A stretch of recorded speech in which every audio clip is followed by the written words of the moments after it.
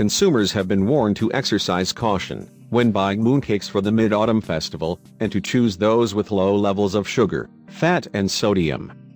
The advice came as the Center for Food Safety released test results from 50 unnamed brands of mooncake. The center warned in particular of those containing large amounts of sweeteners. So-called ice skin, or snowy mooncakes, contain the highest levels of sugar compared with other varieties, the study found. The highest amount was found in a 60-gram snowy blend with a lemonade flavor. The sweetener took up 42.7 grams per 100-gram serving, equivalent to 8 sugar cubes, or half an adult's recommended daily sugar intake.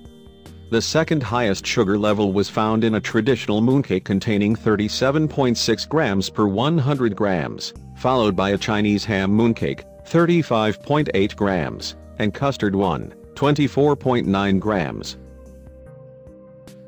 To offset the energy intake in one custard-flavored mooncake, consumers would have to swim freestyle for 50 minutes or cycle for 40 minutes.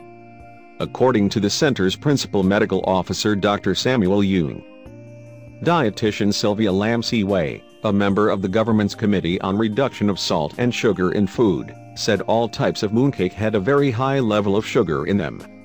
In one day, consumers would be better off with either just a quarter of a traditional mooncake, or one whole mini snowy mooncake, she said. The study also highlighted brands containing large amounts of fat and sodium. The brand with the highest sodium level contained 376 milligrams per 100 gram serving, plus 27 grams of fat. Lam urged Mid-Autumn Festival enthusiasts to choose brands containing low levels of sugar, fat and sodium. At least 9 brands sampled in the study made such claims, meaning their sugar levels did not exceed 5 grams per 100 grams of serving. She said, the committee wanted the food industry to develop healthier recipes. The center also tested 130 mooncake samples for chemical, microbiological and nutritional content.